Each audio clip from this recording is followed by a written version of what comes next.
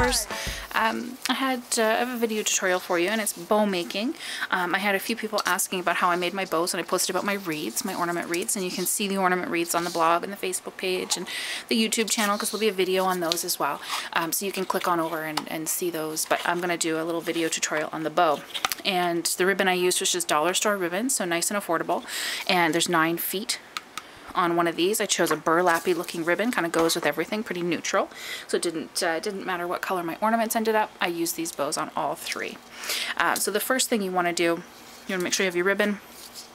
This is the only color pipe cleaner I have on hand. I used my my last neutral colored ones on the ornament wreaths and the bows, so don't mind the ribbon when I show you this. But you want a pipe cleaner, probably a white or a black or a brown or something a little bit more neutral. Match it to your ribbon if you can, or some flower wire, the green wire.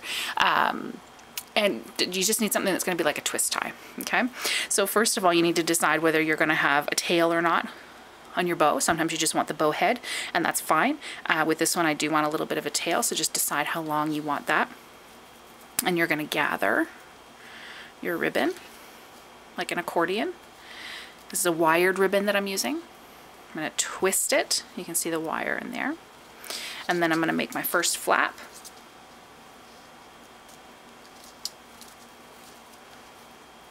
And figure out how big you want that, and then you're going to do that accordion fold over top of the other one, so everything can still be held in one hand. You get your tail here and your first bow flap. Once you've done that, you're going to twist again, make your second bow flap. This is where it gets fun, but you want to make sure they're roughly the same size. And you want to accordion fold over that again, so still you're holding everything in one hand. You could finish there if you wanted to. I'm going to do a second one. So I've done my accordion fold. I'm going to twist again, make a second flap,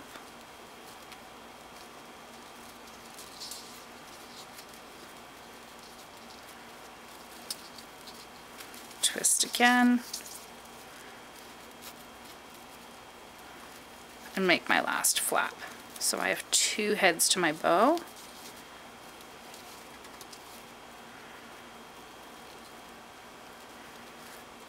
And I'm going to twist this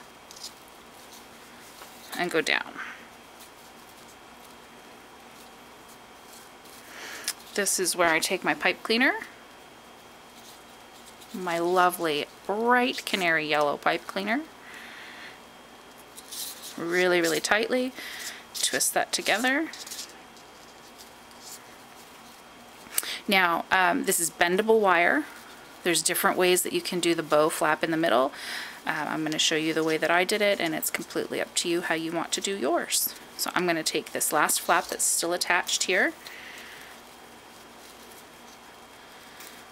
through my pipe cleaners, up and around.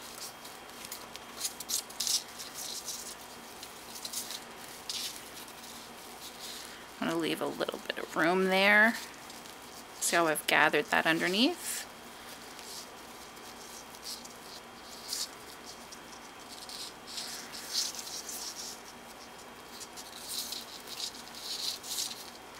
Take one of my pipe cleaners, wrap that around.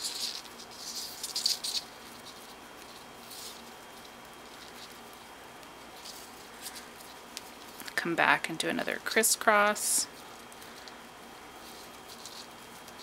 and then this fabric goes over like that. So you have your crisscross in the back, and you've got your 2 tails. So here's how I'm going to attach it onto my wreath or banister or outside somewhere. And then once I lay that down, you can see I've got my 4 heads to my bow, my knot in the middle, and then I'm going to line these up together.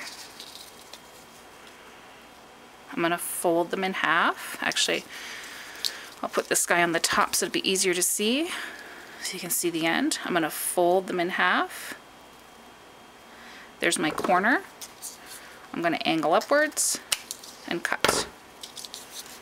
So so that I've got my banner edge or my divot edge on the end of the bow.